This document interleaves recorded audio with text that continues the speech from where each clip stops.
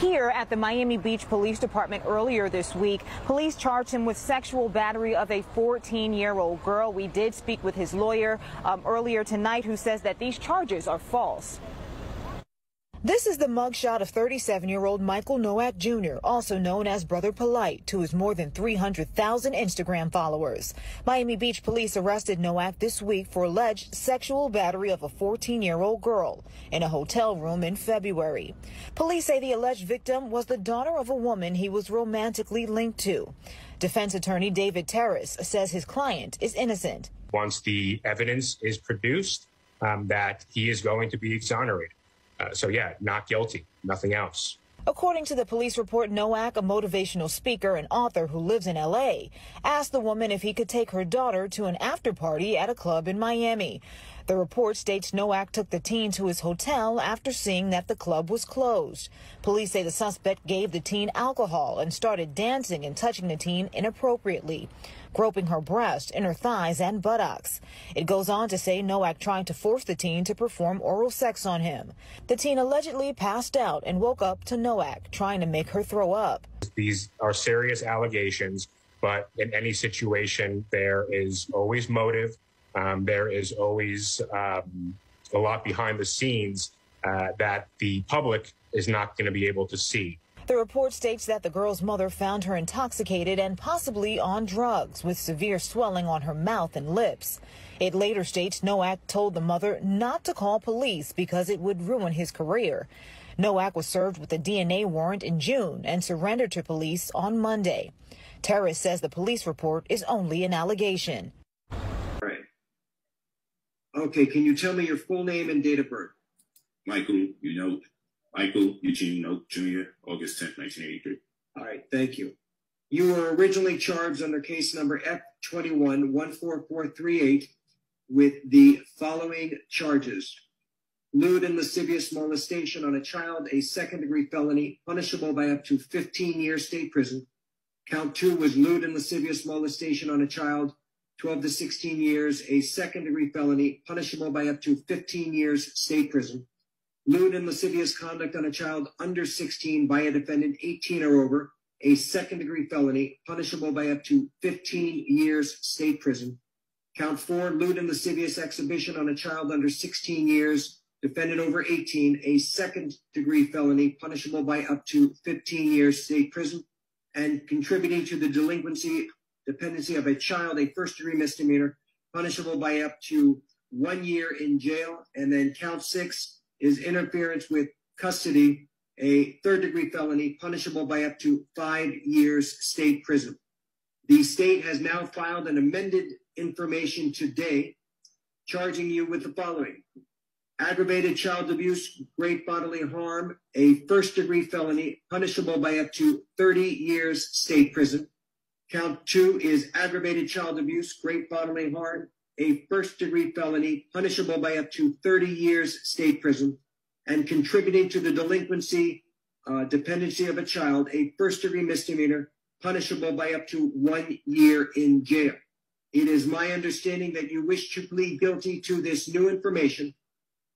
You would be adjudicated guilty, and your sentence has been memorialized in a 4-page plea agreement. Did you have the opportunity to go over this plea agreement with your lawyer? Yes. Okay.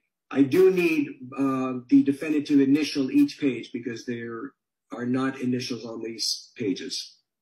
All right. Let me know when it's done.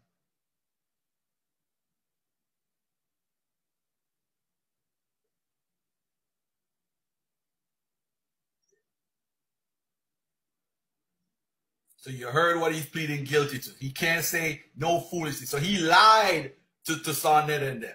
He lied. That's why he don't want y'all to hear it, family. You see the scam? You see the flim-flam, the Brooklyn magic? He don't want y'all to hear that he pled guilty to this nasty shit. Noak, that you have gone over this plea agreement with your lawyer, and I want to go over it with you, not each and every aspect of it, but the major components of the plea agreement. But what I am going to ask is for the state to tell me the general terms of the plea agreement, and then we will go into the details on the contract. Go ahead. Your Honor, the plea agreement includes an adjudication, 7 years of state prison, followed by 10 years of reporting probation. As a condition of probation, the defendant will... When you say 10 years, probation. 10 years reporting probation. Okay. The defendant will complete the MDSO program. The defendant will not be allowed to have unsupervised contact with children. The defendant will have specific terms regarding where he may work and the ability to wear a uniform. There are additional terms of restitution, of which $5,000 has been agreed to be paid upfront within 24 hours, mailed to the to the victim, and additional restitution to be paid out on a monthly basis once he is out of custody. And that monthly amount is highlighted in the written terms of the plea agreements. Additionally, there will be a stay-away order from victim TS and her mother, which is also mentioned in the plea agreement. What is the total amount of the restitution? The total amount of restitution is $25,000. Okay. All right. Probation of the $5,000 campaign? Yes, Your Honor. Okay. All right. Okay, so Mr. Noak, the terms of the plea agreement are as what the prosecutor just stated, that you are going to be entering a plea of guilty to the 2 counts of aggravated child abuse and 1 count of contributing to the delinquency of a minor. You will be adjudicated guilty, which is a criminal conviction on your record. Do you also understand, sir, that by entering into this plea that it may subject you to involuntary civil commitment proceedings set forth in Florida statutes 394.910 through 394.931? Do you understand everything that I've said thus far? Yeah. Okay. Now, I want to also advise you, sir, that you are going to be sentenced to 7 years in state prison, to be followed by 10 years of reporting probation. In addition to any of these special conditions of probation, you will also participate in and successfully complete a mentally disordered sex offender treatment program, that you are also not eligible. Okay, you may, according to the state, you may be eligible for early termination if all of the conditions of your probation have been completed, that you have had no violations of your probation, and that you have not been arrested for any other criminal offense. Is that correct, Steve? And to clarify, the terms stated in 5 is there is no prohibition on early termination. However, there is a requirement that any modification to this agreement be agreed by the state and the court. Okay. All right, sir. Now, with respect to this plea agreement, I have on each page, next to defendant's initials, MN. Did you, in fact, affix those initials to each page?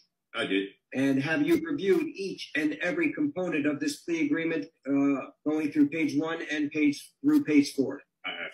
Now, it says on page 4, having read the above-mentioned terms of this plea agreement and having been advised by my counsel, David Terrace, I, Michael Noak, freely and voluntarily enter into this plea agreement and agree to abide by all terms and conditions of this plea agreement, and agree that failure to comply with any terms or conditions within this agreement constitutes a violation of probation and subjects me to be sentenced to the statutory maximum penalties provided by law for the crimes for which I am now pleading guilty.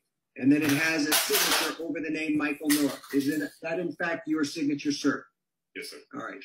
And I am now going to place my signature on this plea agreement, in that I am now going to be ratifying this plea agreement as negotiated between the state of Florida and your attorney.